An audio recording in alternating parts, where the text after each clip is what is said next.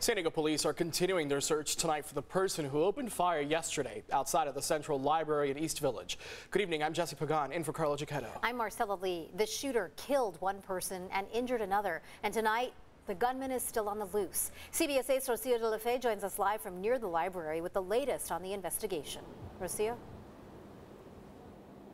Yeah, that's right. We've been out here for several hours now, and I can tell you we've seen police units and detectives drive by, even enter a lot of the businesses nearby in the area, following up on any leads that could help them in their investigation. I can also tell you we've seen family members of the victim, a lot of them who are actually here right now. They've stopped by, left candles, handwritten messages and notes, even flowers. I also talked to a nearby business owner and a person who lives in the area. They both say they are still trying to process what happened.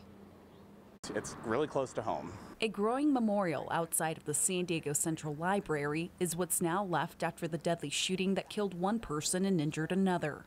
We could see like the smoke from the gunshots.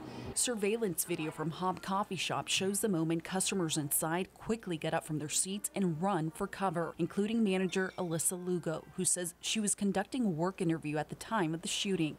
At first we heard the noise. We weren't quite sure what it was. There was a delivery truck blocking our view from it.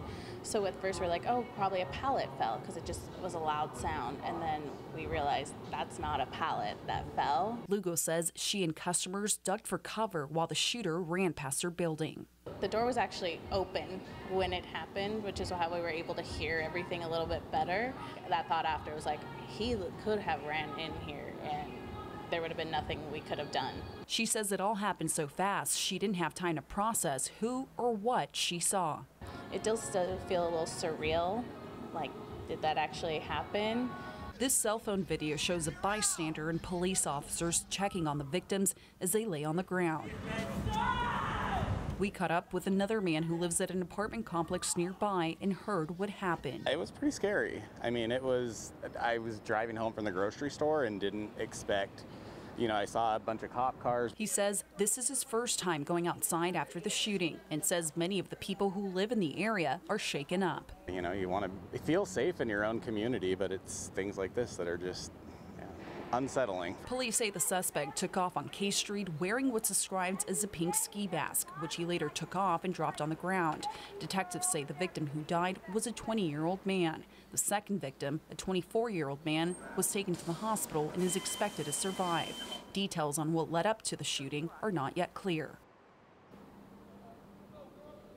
Now back out here live, we're told police hope to release the victim's identity by tomorrow. As for the gunman, well, we know this is a very busy area of East Village with plenty of surveillance cameras. Police are hoping that they paint a better picture of what happened and can lead them to the shooter, who as of right now, we're only getting a very vague description of from police, who they say he's a black man who was wearing just really dark clothing at the time of the shooting. Back to you guys. Rocio, we know the Central Library is still closed tonight. Any idea on when it might reopen?